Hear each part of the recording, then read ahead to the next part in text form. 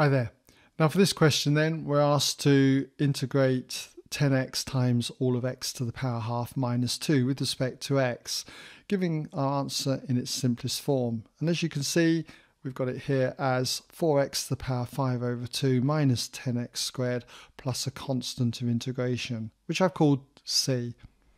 And to do this then, all we do is just expand out the bracket, giving us 10x to the power 3 over 2 minus 20x.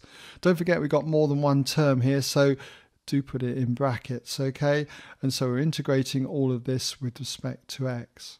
And in the usual way, just add 1 to the power and divide by the new power. So that gives us these two terms here. Don't forget that constant of integration. And cleaning up each term then leads us into our final answer. Okay?